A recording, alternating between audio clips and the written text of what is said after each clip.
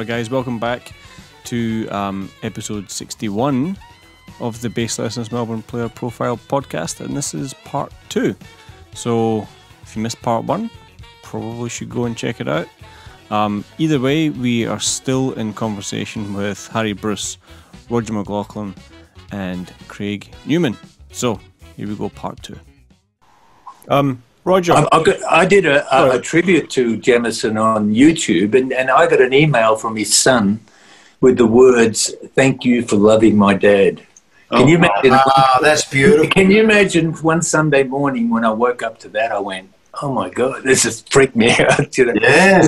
Because I do my Jamison tributes on YouTube, but I know that I'm always just a follower in the sense that I never get the whole thing, but what I do is get the flavour, and I think he dug the fact that I did put so much effort into it through the years, and he checked out. Unfortunately, he died because he had a lot of medical problems with his back, and he died early. Yeah. But he was. That was James Jamison Jr., right? That was his. Yeah. I'm sure. And then Jerry Jamot even commented on one of my tributes to Jamison with the words, "In the head of the master." That was so cool, on YouTube. Jerry Jamot, who is just, I have 3 kings in my life. The number 1 is James Jamison, number 2 is Jerry Jamot, and number 3 is Chuck Rainey. Now, those 3 guys completely enveloped my whole life. So I'm talking about from the 1970 onwards. Chuck Rainey for his bubbling, incredibly smooth work, one finger going backwards and forwards, whereas Jamison was all downstroke.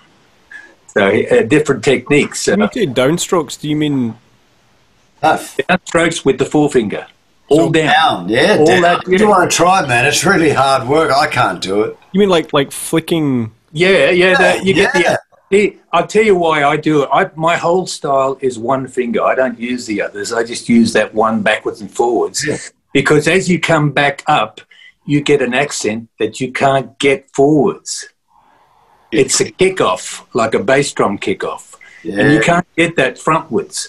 You try and do it front with that accent, but if you do it backwards, it hits on the up.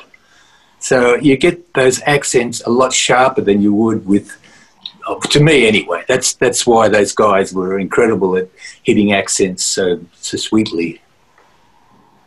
Yeah, your James Jamison videos are incredible, Harry. I've watched a few of them. It's like, man, I've picked up my bass and tried to do it, and it's like I've got no strength going forward. It's just like this floppiness. I can damn near pull the strings off the bass that way.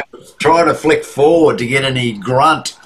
Well, if you knew what I went through to get there, I don't think you would do it. The pain, because for years I worked the backwards and forwards so much that the callus came around the other side. Yeah, gotcha.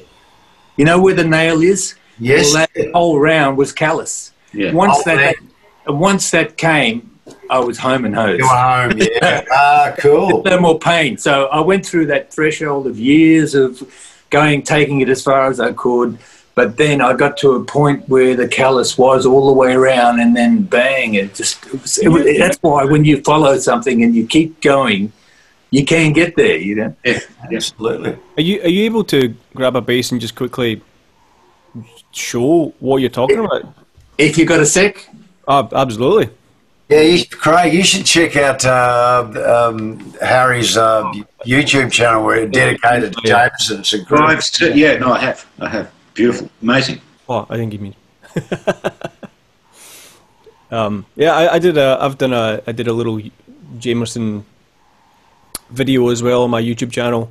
I did this thing, just while Harry's getting his bass. I did this thing where I had this same backing track, just like a kind of 1/4 backing track. I stole it actually from the Tower Power Player Along book, and I did this thing where I did the same backing track but in seven different bass player styles. So I did Rocco, Jamison, Larry Graham, Lewis Johnson, Flea, Jacko. Did I say Jacko?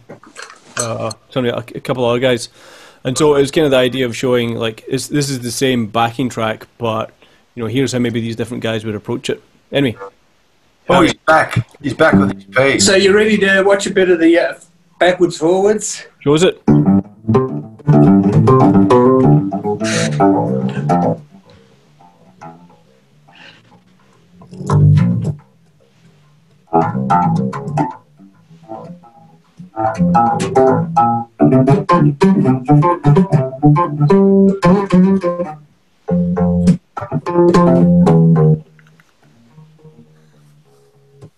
Amazing. Oh, wow.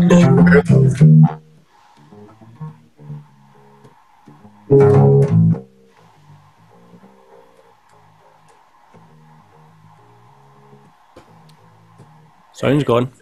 Yeah, the bloody zoom's I'm terrible. going to show you when it's full on like this. Brilliant, Larry. This is Wow, Harry.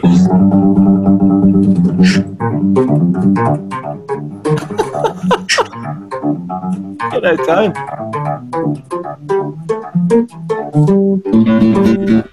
Oh, I can't do it. I can't do it. Can't do it, man. Wow. That's incredible. I never actually, because I've never really seen footage of Jameson play. I've heard about the hook, but I didn't know that was what it was. well, he does it a lot more. His version of it is so much more subtle than mine. He hardly moves. Right. He has so much power in his arms that he will just slightly do this, where I'm going flat out. He's just doing this to get the same effect, because his action is ridiculous, and he's basically an upright player that plays. He's one of the rare upright players that plays with the same intensity on the electric, which most upright players don't. They get on the electric bass and they pussy out. Yeah. You know what I mean? They don't really let loose. It's intimidating for them. Whereas Jamison was powerful on both. Wow. Yeah. So, Harry, how did you figure out that technique? Did you see Well, Jamison that's play? that's a Watto story. Right. Watto came to my house one Saturday morning with Marvin Gaye's Life Story in 1985. Right. A video, and there it was. There's Jamison doing it. The only video of him doing it. Yep. And I was slowing it down. I couldn't believe what was going on, because this incredible style was coming out, but he was hardly moving, sitting on a chair. You know the famous video of him with Marvin there, playing What's Going On. Yes, yeah, another one you mean. And also the sound on that is frightening, because the sound guy actually mixed him right up. So that's when if you study that, it gives you an idea of how he got around so easily on it with no sort of movement. Basically, it was almost like Zen. Amazing. He used to basically drink grappa, the Italian schnapps, and I'm telling you, drink a lot of it every day. He was in all those Motown sessions. He was on another planet, doing all those songs, and basically, I've been told by some famous drummers that worked with him. James Gadsden, I was sitting with him one day, and he said he's one of the only people I ever met that has a photo memory. He had a photo memory. He'd look at the chart for 30 seconds. It was there in the head. Right. I've never met anyone like that. Amazing. But James Gadsden basically saw it. So the motto of the story is drink lots of grappa and do it your own way. Yeah, one finger. Yeah, and also I think what you were saying before, I do regret not getting into the theory side, because I feel it was laziness on my side. But on the other hand, I went full on into exploring funk and all the rhythm that it involves. So what Jamison taught me was that he would play that song like that today, but tomorrow he would play it totally different. Yeah. So what I'm saying is his approach was different every time. Yeah. So it's a good thing to have in your head, rather than be stuck with your normal sort of riffs and lines that you play in the song every time. Forget that. Keep the basic flavour of it, but then go off. Yeah. Keep the DNA. It's really interesting you say that. I got the chance to interview Rocco a few years ago from my series, and I play in a band here in Melbourne called Off the Leash, which is a Tower of Power review band. And I brought my. That's a great band, by the way. That is a fun band. It's killer band, yeah. Joy. So I brought my chart for what is hip. Not that I really need it, but I brought my what is hip chart, and I was like, after the interview, I was like, "Excuse me, Mr. Prestia, would you mind signing this for me?" And he signed it. And I told him that I was doing this band and stuff, and he goes, "Well, I got one bit of advice for you." And I was like, "Okay, yes, sure. What is it?" He goes, "Don't play it like how I played it, because even I don't play it like how I played it." And there you go, yeah. Every live recording you see of Tower of Power is different. Garibaldi's playing different stuff, the horns obviously are the same, but the tempos are usually different even within the same song. and Rocco changes up. You listen to What Is Hip from the 70s to What Is Hip in the 2000s, and it's just like, oh, that bit's evolved, or he's brought that bit back. It's really interesting. Yeah, I think all the greats do mix it up. Yeah.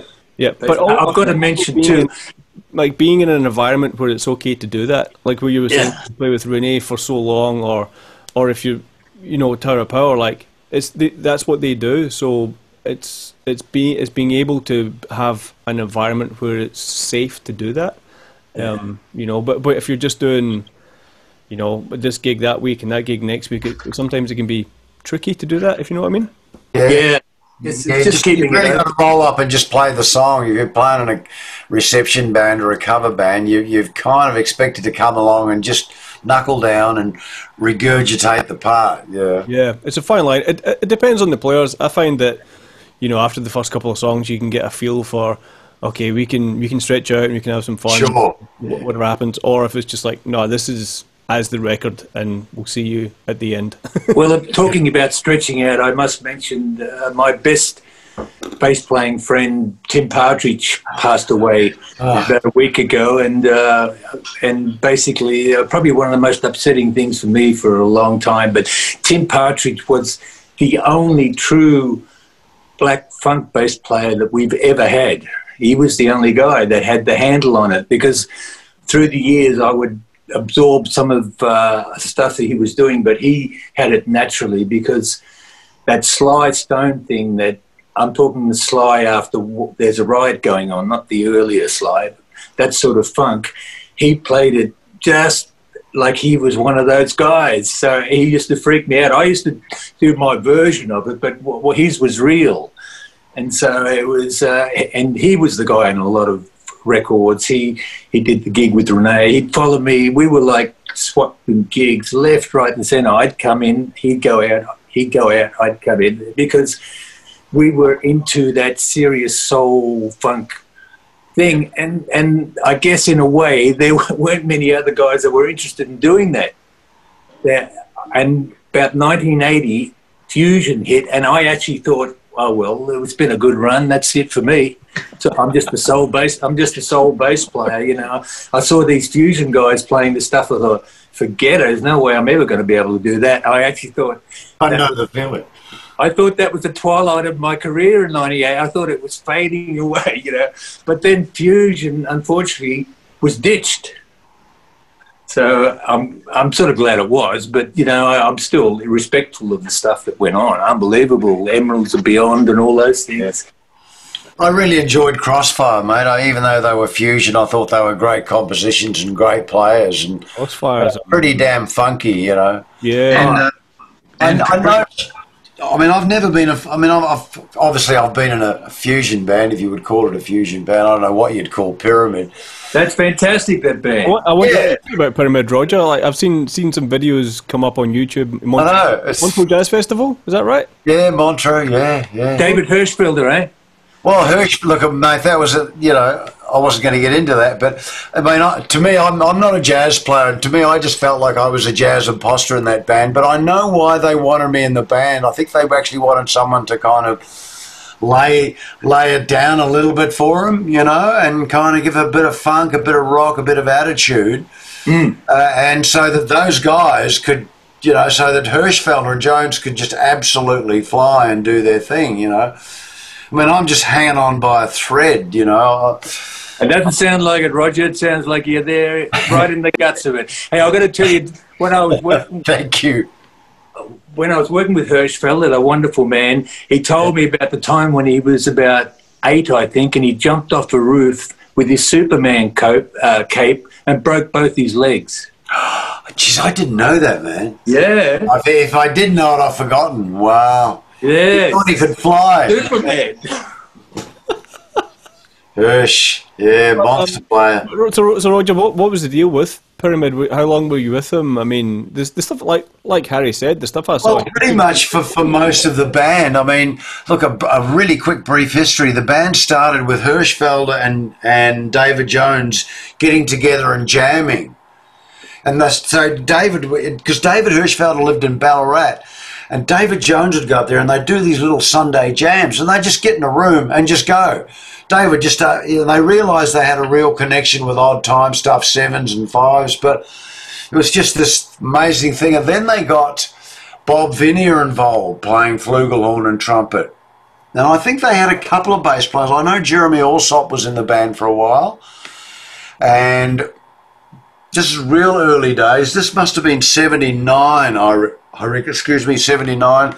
I know Jeremy was there for a little while. And even the great Mike Clark, I think, was possibly jamming with them. And I just happened to get the gig because Hirschfelder and Jones were working with Peter Couples at the Grain Store. Now, there's a venue, Craig. The Grain Store. Great venue. Yeah, in King Street, opposite Inflation. So, you know, I was playing in a cover band there, and I remember I'd go down and see the Couples band or go and jam because Mike Clark wasn't turning up for the gigs. So I'd drag my bass downstairs, play a set with them, just sit and just so they had a bass player, and then run upstairs, do my set with Street Life, and then, you know, if Mike Clark hadn't turned up, I'd run downstairs and do the next set with them, you know. But I always remember David Jones would be there dancing with his girlfriend at the time, Debbie, and I'd be, I wanna rock with you. We'd be doing, you know, cover stuff of the time. It was early 80s, you know, and David Jones would always. He'd be there dancing and looking up and grinning at me. I'm going, why is this guy looking at me, grinning like that? You know, it was really weird. Anyway, I get a phone call, you know, hey, would you like to join this band Pyramid? Now, we got a gig, you know, it's the classic, Craig. We got a gig, it's Monday, and we got a gig Friday. I'll drop the charts off. Well, I got to tell you, they dropped the charts off, and there's the opening song, City of Stone, you know. I think, man, I can't play that. I mean, I'm in tears, you know. I cannot read it. I haven't even got the chops to play it, but somehow I just managed to kind of fake my way through it, you know. And look, it was the best. Pyramid was like me going to college, like going to school, you know, going to music school, going to Berkeley almost, you know. It was like I really had to step up to the plate. There was a whole level of really getting my reading together and really understanding rhythms and 7s and 5s and stuff like that. And, you know, for 3 years we just immersed ourselves in the music, you know. In fact, I never bought a record or even listened to the radio. It was just Pyramid in sessions for 3 years, you know. Wow. Just constantly, you know. In any spare moment, I'd be around at David Jones' place jamming, you know. A lot of rehearsals, a lot of jamming, you know. And, man, I've got all the cassettes from all those jams and all those gigs. I've got boxes and boxes of C90s. David Jones would record everything on his Walkman, you know. Pretty amazing. It's of course, and obviously, you know, it all kind of peaked with us going to the Montreux Jazz Festival, you know, and being. Who else was there that year? Can you remember? I knew you were going to ask me that. Yeah. Now my mind's gone blank. There were some really cool people there. I was going to say Billy Cobham wasn't there. Simon Phillips was there. I think Herbie Hancock was there that year. I really think he was there. Max Roach, the drummer, was there, I seem to recall. A lot of college bands, a lot of jazz college bands, which are interesting, you know. I'd have to go back and actually search 83 as to who was actually there. Yeah. But it was weird, man. Our first gig, they put us on late on a Sunday night, the last band. We didn't get on till after midnight. There was 300 people left in the room. And we must have played till about 1:30 in the morning, you know, to a very enthusiastic, you know, 200 or 300 people. And Claude Nobbs, the director, was absolutely blown away. And what a name! Well, I know Claude Nobbs. He was the Molly Meldrum of the Montreux Jazz Festival in every sense of the word. And I'll leave that to your imagination. And so we did the Sunday night, and Monday night there's a real like Monday morning there's an absolute kerfuffle. It's like, man, who is this band that played at Montreux on Sunday night? You know, people were wanting to interview us and all that stuff. And Claude Nobbs actually put us back on the Monday, first band on Monday at 8 o'clock, and he's never done that. In fact, I've actually got a videotape of him saying that. In the history of the Montreux Jazz Festival, I've never bumped everyone back an hour to bring this band on. He said, I just wanted a full house. I wanted everyone in Montreux to hear this band, you know. So we got another look in. We gave us 45-minute set on the Monday at 8 o'clock, and it was beamed all across Europe, you know, via radio out of the studio. So, yeah, they were very special times, man. Yeah. Absolutely incredible. And, of course, the amazing part about here's the Sting in the Tail. We'd finished that tour and we'd played a few other places in Europe. And before we went back to Europe, David Hirschfelder grabbed us, or gathered us all in the room to inform us that he was leaving the band and joining Little River Band. Oh. So it was just like a knife through my heart, you know, given my history with the band, and I'm in this band that's ready to take on the world, you know. In my mind, we were like the new weather report from Australia, you know. Yeah. Oh, sorry guys, I'm leaving the band. I'm joining Little River Band. But so like going from, you know, the initial moment of like, can you do the gig? Here's the charts, and you kind of like freaking out. Yeah. Then a couple of years later, you were all in. Well, yeah, pretty much. You know, I mean, David Jones just took me under his wing. I mean, he was amazing. He'd say, look, man, he said, you can play. He said, don't worry about reading it. He said, you can play it. Just feel it. You know, you've got the feel for it. Don't worry about if it's a bar of 7/8 or a bar of, you know, or a bar of 7/8, 5/8, 7/8, 7/8, 3/4. You know, you just kind of I would remember the rhythms. Da da da da da da da da da da da da da. Yeah, all that kind of stuff. You just got to hear it in long. Yeah, I would just kind of hear it and play it. And he said, "Mate, you're doing great. You know, you're fantastic." But he would take me under his wing and we'd slow groove 7s and 5s down, you know, 1 2 1 2 3 1 2 1 2 3. Kind of, okay, you can do that. Now let's do it in 4, you know, da da da da da, keeping the 4 going, you know. So, you know, every day with David Jones was like going to having a masterclass, you know, in rhythm. I mean, like, how old was David Jones back then? Oh, they were in the early 20s, man. Yeah, I mean, to have such a grasp on that kind of stuff at age. Unbelievable. I mean, you know, I look back at those Montreux things and I look at Hirschfelder and Jones and like met both of them. I don't know whether you've heard of a guy called Jacob Collier. Any one of you guys checked out Jacob Collier? Yeah. Yep. Amazing musician. I watch him play piano and he's just, I mean, he can play anything, but I watch him play piano at that young age of early 20s. And I go, that's what David Hirschfelder was like. You know, he had incredible chops and technique and, you know, and no fear.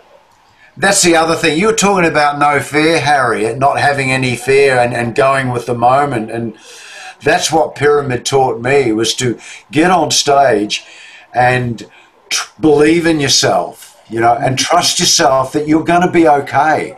Yeah, you might make a mistake, but, you know, the thing was to hold your nerve and get out of that and don't shipwreck, you know, and you know, the live jams that we used to do, and they weren't just one chord grooves. They were like really out there stuff. And, you know, David and both Davids were really pushing the boundary.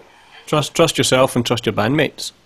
Absolutely, yeah. And so I revel in playing in bands these days when I feel the shipwreck coming on. I go, right. To me, it's like freedom. It's like, and you'll dig this, Harry, it's like someone's made a mistake and you don't want to shipwreck, so you go with the flow and improvise and jam. You know, don't stop and freak out. Just keep going, because you will, and listen and work through it, you know. And as a bass player, you find a point where, okay, bang, there's the one. We're back into the verse or into the bridge or whatever, you know. So that was one of the valuable things that I learned from Pyramid, you know, from David, both of them, really. That's great.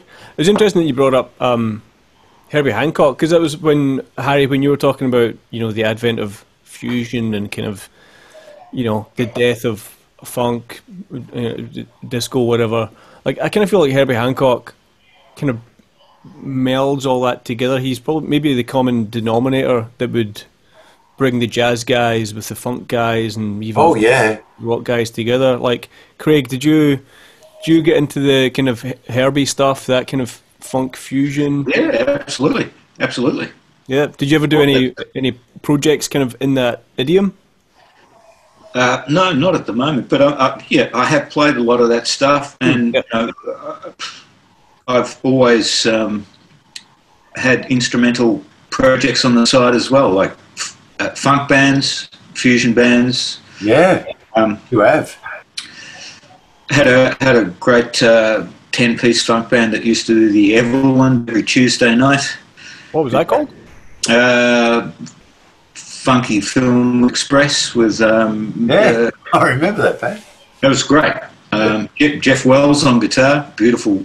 You know, Jeff Wells, one of my favourite guitar players. Yeah, one of my favourite guitar players too, man. He's a monster. You know, he's like the Hiram Bullock of Australia. He's our Jeff Beck. Yes, he is. He's our Jeff. Yeah, well, yes, as well. Yes, wow. Absolutely. Yeah. Have you ever checked out a band called The Truth? Yeah, Tony Cooper. Yeah, The Truth. Look, there's a couple of videos floating around of them playing live. One of my favourite bands without a bass player. Exactly. You know, Michael Carano basically plays bass. Yeah. I did a gig with him at the Mansell Room. He came in and played bass, and I played bass. And he is so heavy and tough. And he is massive on the bass. Yep. Massive. Yeah, he really does. He really plays keyboard bass like a bass player. He thinks he plays like a bass player. Yeah, incredible groove. Yeah. Phil Reinhardt in the comments wants to hear Craig's thoughts on playing with Larry Carlton. I'm guessing that's you, Craig, not me, because Larry. Well, that was a highlight that came up out of nowhere. Really, that was in. It was probably only 3 or 4 years ago. Right. Hey. And that. Hey. This is Jay. Hey, by the way, this is JJ. Of course. JJ. Oh, look, all right. I'm going to have to get my cats. If we're going to do cats. This is Bella. Oh. He's a beauty. Looks like you. I'm just kidding. Check him out. That's a very chilled out dog, Craig. He's well, you know, we're struggling with our dogs at the moment, Rog. They're getting old. 14 and 11,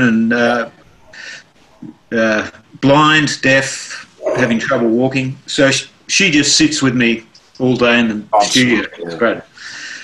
Craig, tell the story about Larry Carlton. I'm not being rude.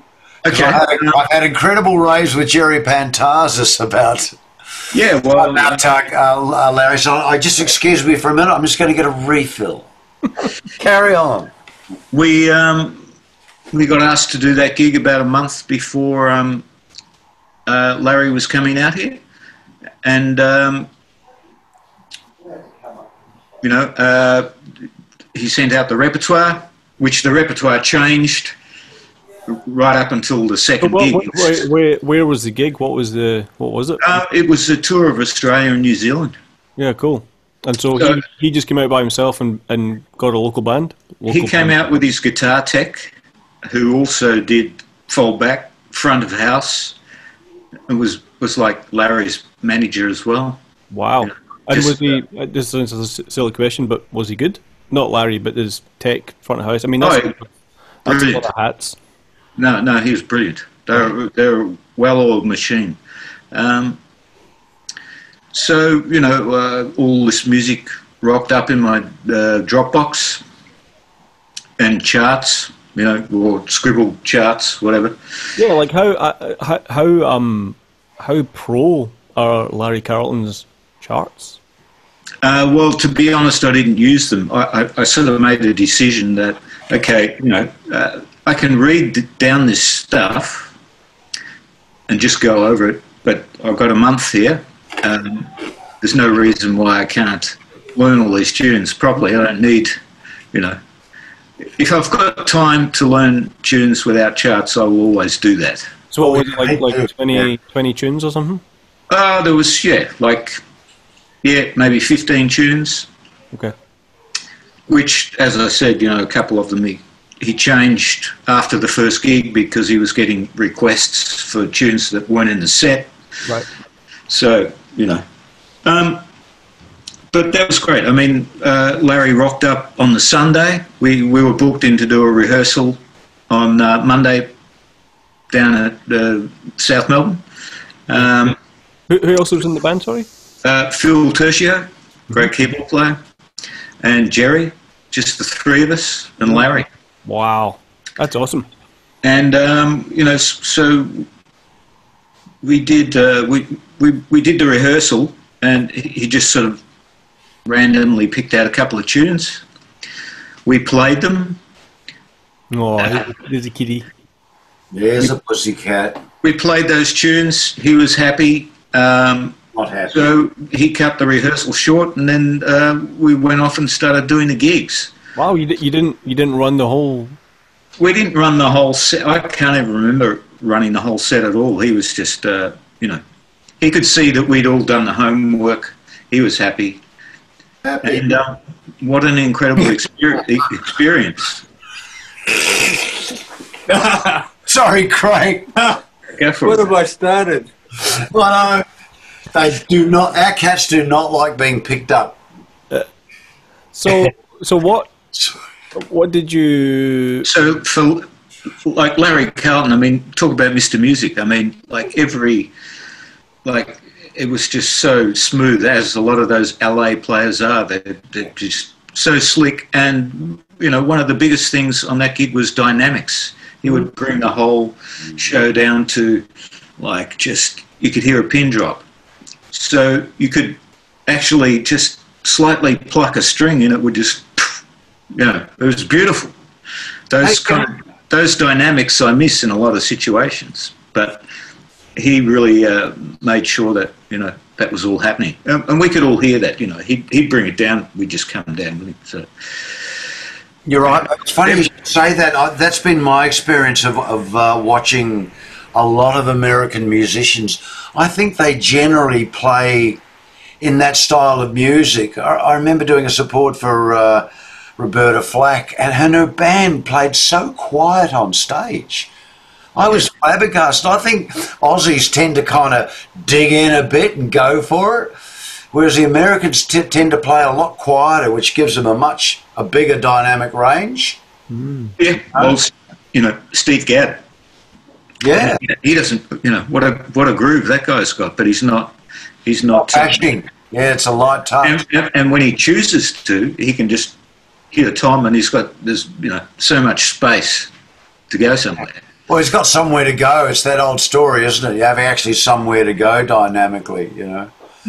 I'm learning to do that myself. Play with a bit more dynamic control. Bring the band down. It gives you somewhere to go.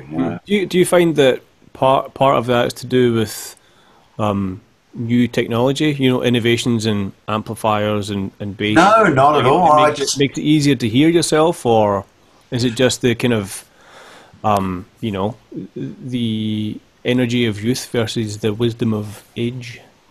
Well, it's a little bit that, but I actually think that Australian musicians and maybe Kiwi musicians do tend to hit a little harder. They dig in a bit more as bass players. You know, I mean, Harry, you dig in. Tim Partridge digs in. I mean, I dig in ridiculously, and I'm learning to actually not dig in as much. You know, you can actually play a lot faster lines and be more fluid if you actually pull back a little bit and don't dig in so hard. You know.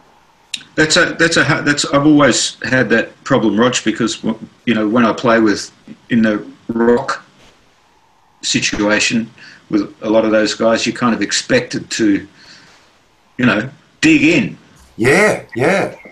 I mean, it's really my sound. I dig in. It's what I do, you know. And I do that anyhow. And it's always when I go back to playing other styles of music, I actually have to be conscious of, okay, I can't play like I need to back off and yeah. And that doesn't mean changing the intensity of the groove. You're right. You have to do that to, you know, you have to adapt, sort of thing. Absolutely. I think that is it in a nutshell, is you can actually back off.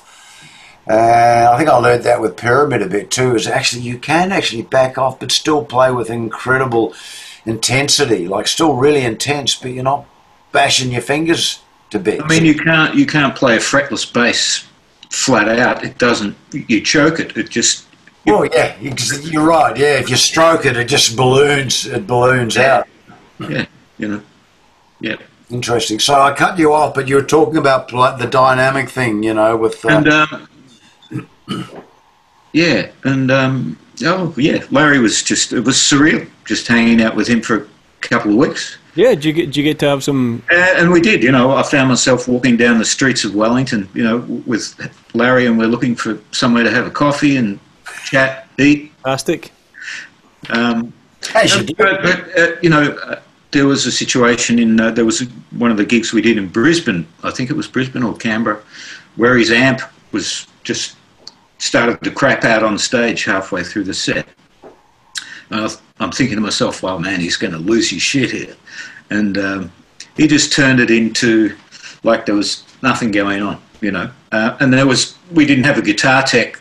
Our tech was doing front of house. So there was no one there to sort out what the problem was with Larry's amp, or whether it was the pedals or whatever. But he just played through it. We played through it. No, nothing rattled him at all. He was just amazing. Yeah. That's a true pro, isn't it? Yeah, he was amazing. Yeah. Yeah. He was once shot, wasn't he? Attacked. Well, he was shot in the neck. By an intruder, and had to basically relearn how to play. Amazing. Should have just went to bass. That would have been the easy option. Yeah, well, his son's a great bass player. He's killer. I checked out a lot of his playing when I got this gig. Obviously, you know, learning the live version. When you get a gig, you know, you go online, you check out, you know. Like last year, I was doing some gigs with Russell Morris. I thought, I'm going to Google Harry, because I know Harry's done a lot of stuff with Russell. Just check out how he plays it. Yeah, you know? And Mitch Cairns, who's been... Mitch, yeah, I know Mitch very well. Great, beautiful.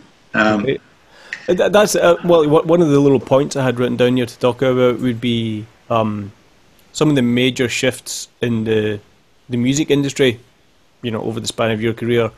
And just when you brought that up there, Craig, about the fact that when you get a gig, you can actually just go onto YouTube and find pretty much the entire musical back catalogue of human history.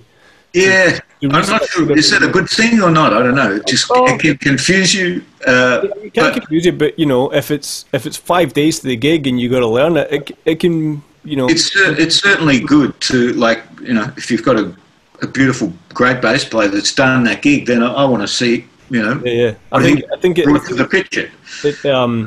It limits the excuses you can have for not learning the shit.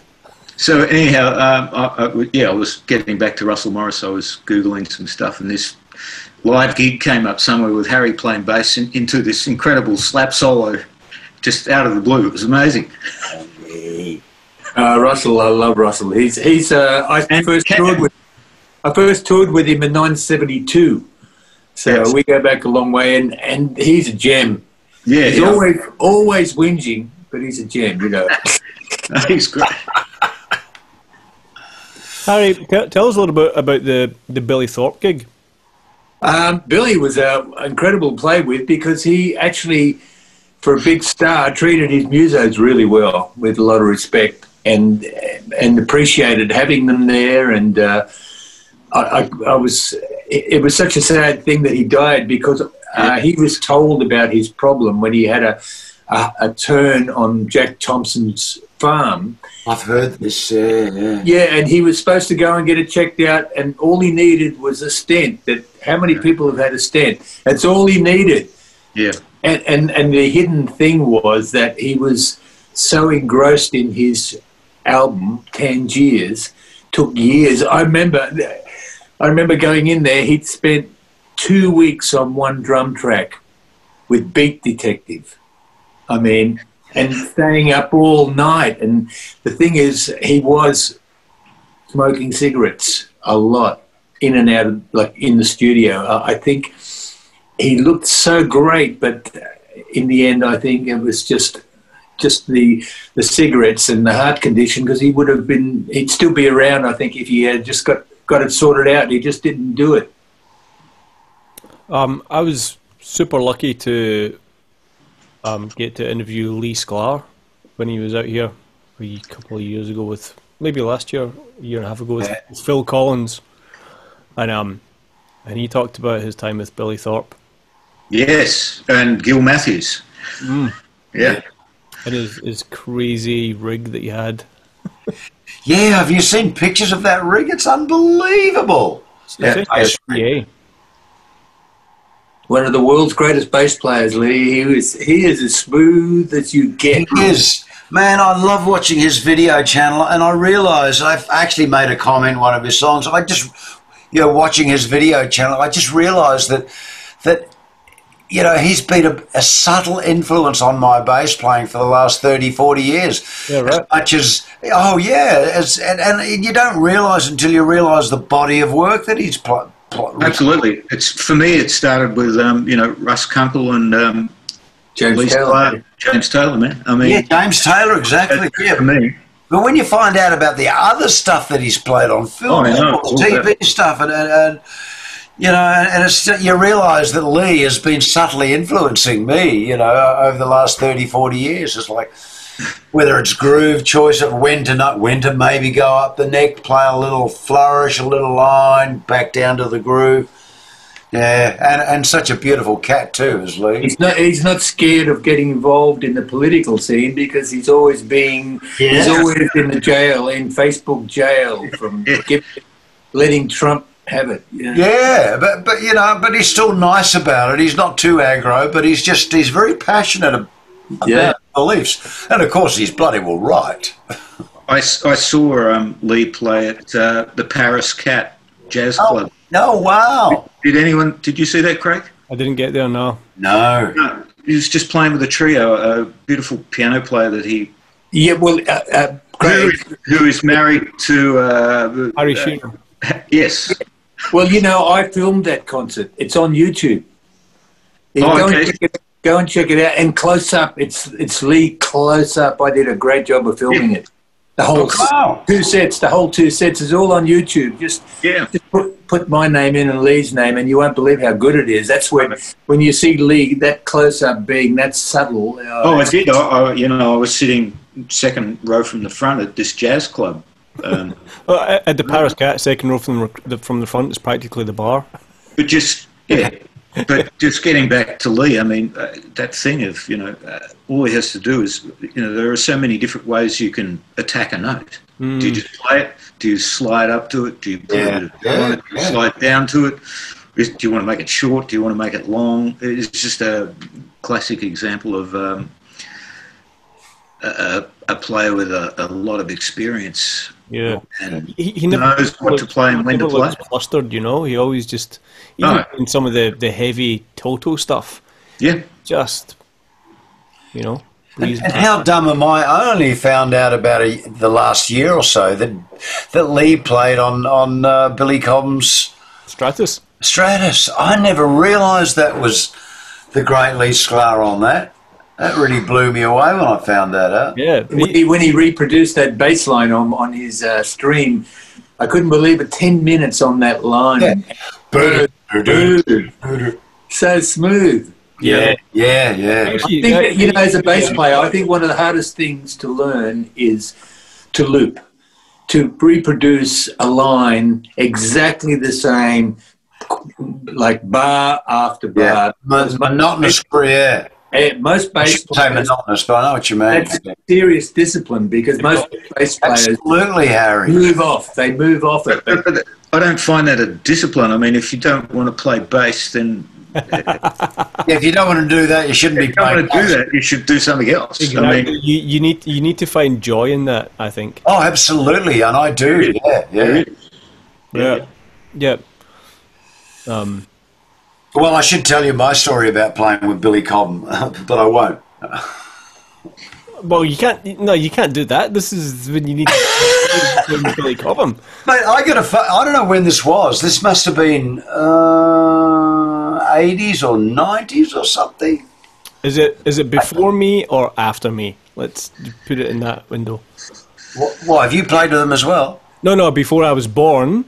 So or after I was born in the 80s. No, you'd be a young tacker, I reckon. Look, I can't remember. Possibly the 90s, I think. Was that at the Corner Hotel, Roger? Yeah, we did 2 gigs. We did the Corner Hotel and I had the other one, the Corner and something else. I was there. Wow. Look, to cut a long story short, I get a phone call one day, and it's this guy. He's a promoter from Perth of this particular drum. I forget the drums that Billy was playing. He said, "Look, I'm bringing out this guy called Billy Cobham. Can you put a band together for Melbourne?" I've gone, "What?" He said, "Yeah, Billy Cobham. Can you put a band together?" I said, "Well, yeah, probably." So anyway, I did. I chose basically. I chose. Loose Change. I had Joe Kendama on keys, Mark Dominey on guitar, and Tony Hicks on sax. And he arrived. I set up a rehearsal at AAV Studio 2. For those that know, the old Armstrong studio was still there. And he'd sent back, talking about charts, he'd sent these charts, and they were computer-generated charts. So there were no such things as signs and coders. I remember there was one chart, reams of paper that Joe Kendama had stuck together. It was 14 pages, And playing songs in the key of F, but it was written in the key of E sharp. Like, what? Yeah.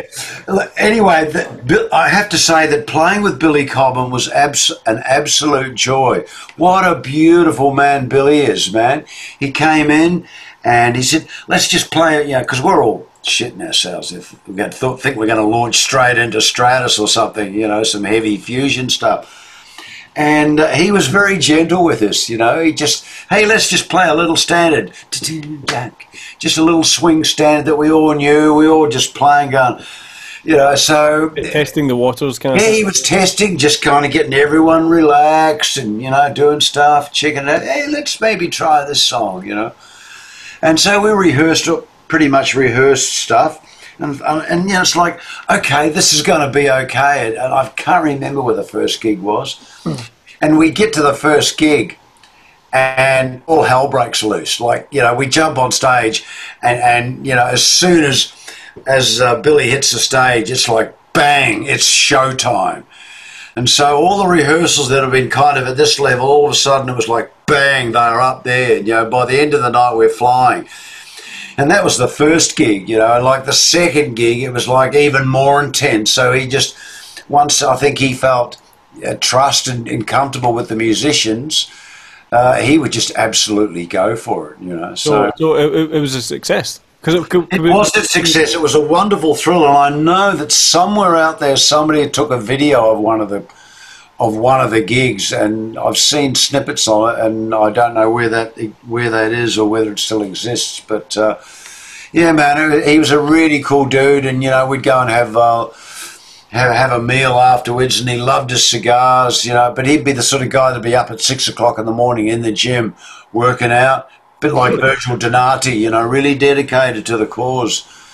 And yeah, lovely man, just no ego. It was really cool. I got to play with him very briefly in Canada at a drum festival in Nova Scotia, of all places. The New Scotland. Yeah, and up there in Canada, that would have been late, was it 2008 or 2009 or something? A friend of mine was running a drum festival up there, and it was incredible because they called it the Year of the Legends, and like every drummer you could possibly think of was there, like Billy Cobham, Bernard Purdie. Oh. I got to share a dressing room for those entire weekend with Bernard Purdie, man. That was cool, hanging out with Bernard. I know. And, you know, Danny Serafin,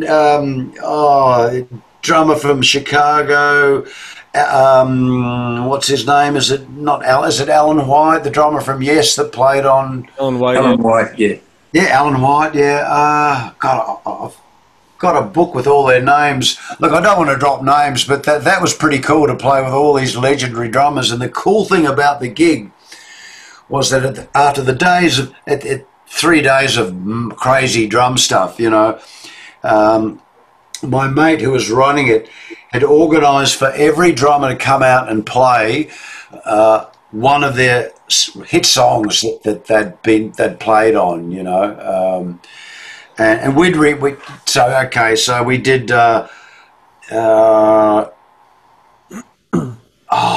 was the drummer that used to play with the Wings? God, my mind's blank now. But all these Jim Gordon, Harry's Jim Gordon. No, before that.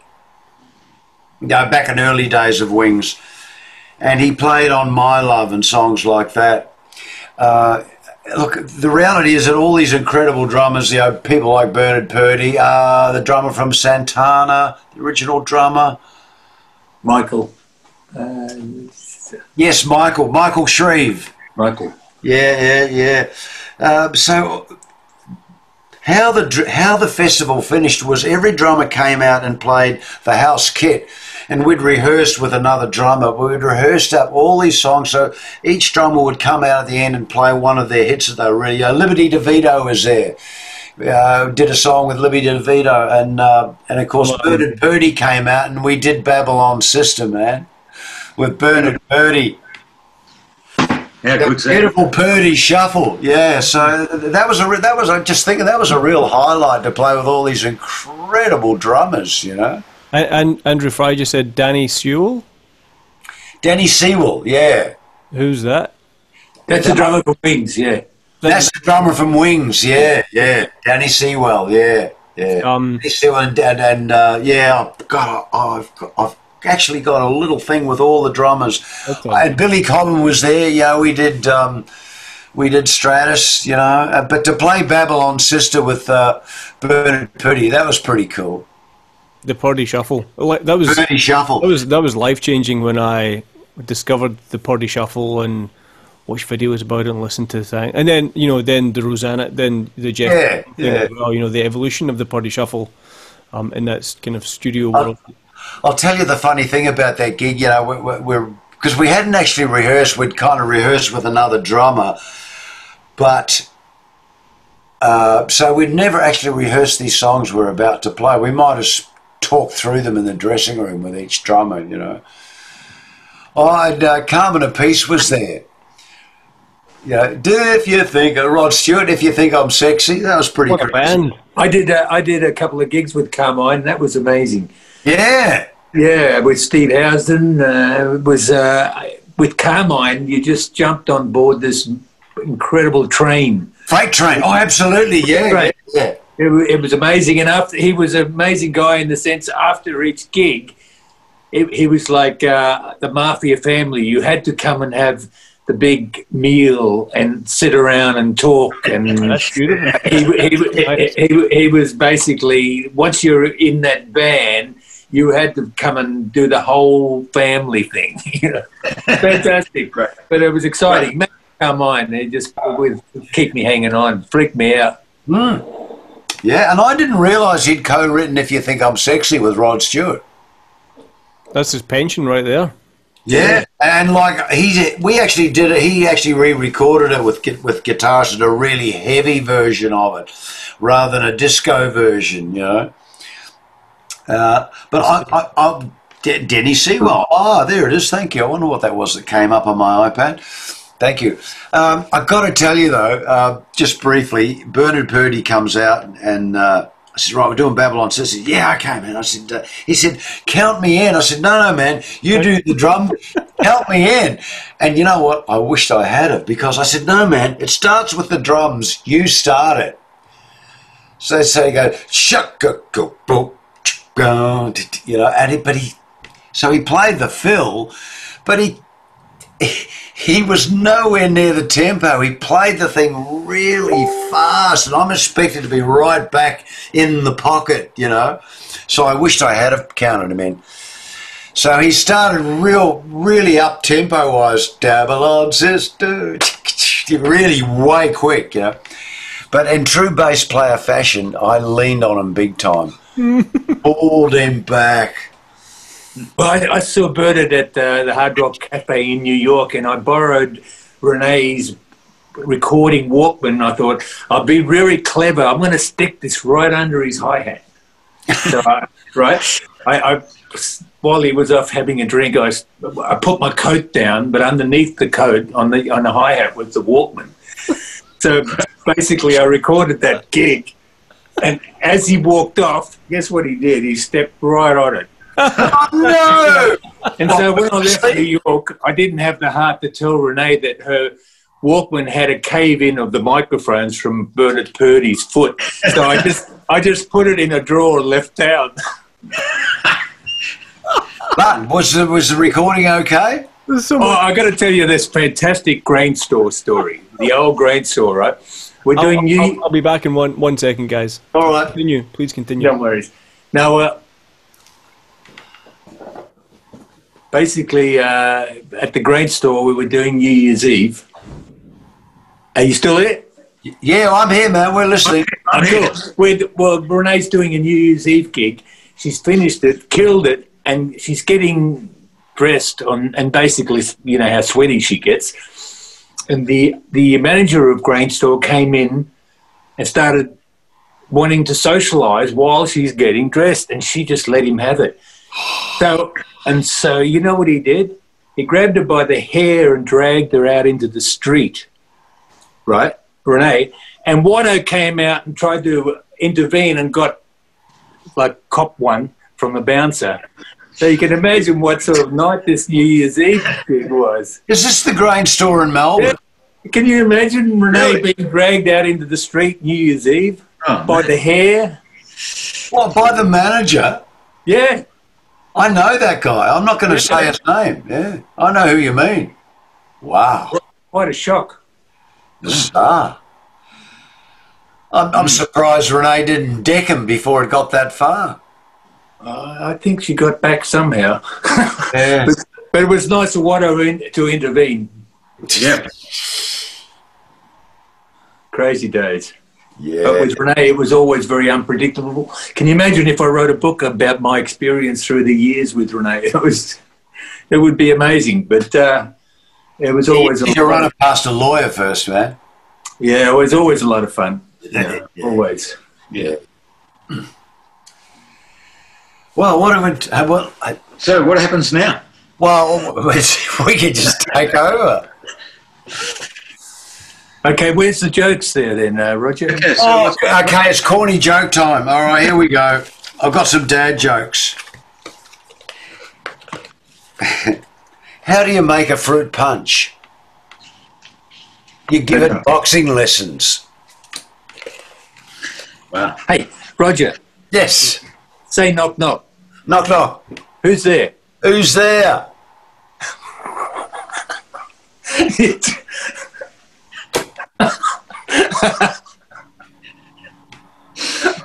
Oh, you hook, line and sinker.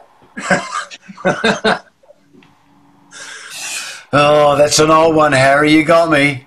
Gotcha. You did, yeah. I don't think I can top that. Hey, say Peggy Babcock 3 times fast. No. Peggy Babcock, Peggy Babcock, Peggy Babcock. Go on, try it. Peggy Babcock, Peggy Babcock, Peggy Babcock.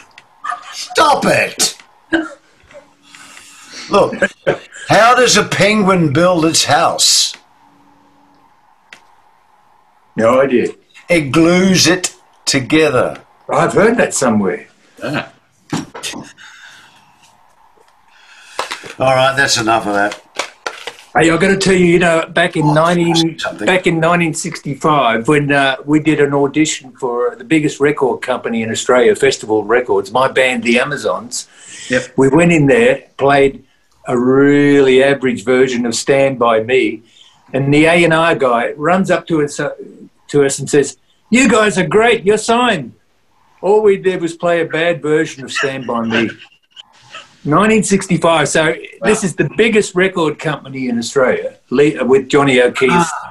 And imagine how easy it was to get it, because we were probably going to be the next Herman's Hermits, you see. Wow. Now, did he know it was a cover, or did he just think you guys were just... He knew it was a cover. We were all doing covers. No one was writing. Okay, yeah. Like Ray Brown and even Billy Thorpe's whole set was all covers. Yeah, Mashed Potato was James Brown or whatever. Yeah. Wow. And basically Billy Thorpe's stage moves, he told me, were all copied from James Brown. Yeah, I can dig that, the early days, yeah. Yeah.